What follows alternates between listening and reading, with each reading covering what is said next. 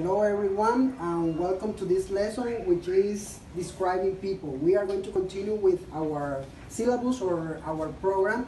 So I'm going to explain to you this topic. The first thing you must take into account is you have to download the PDF file I'm going to send you through email, and also you have to cover the PowerPoint presentation about this topic. So basically what we have to take into account is this, the use of this verb, has. Remember that when I'm talking about me, I use I, so the verb is going to be have. However, if I want to talk about someone else, example, my dad, my mom, my grandmother, I have to use he or she, but here it's different, so I use has.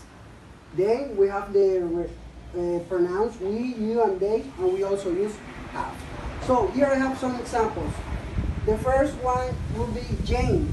So remember that Jane is, in this case, she. So we have to use has, right?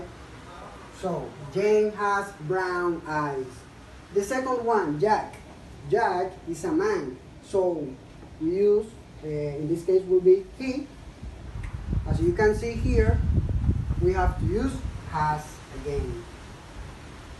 And then we have Claudia. Claudia is a woman, so it will be she, and we use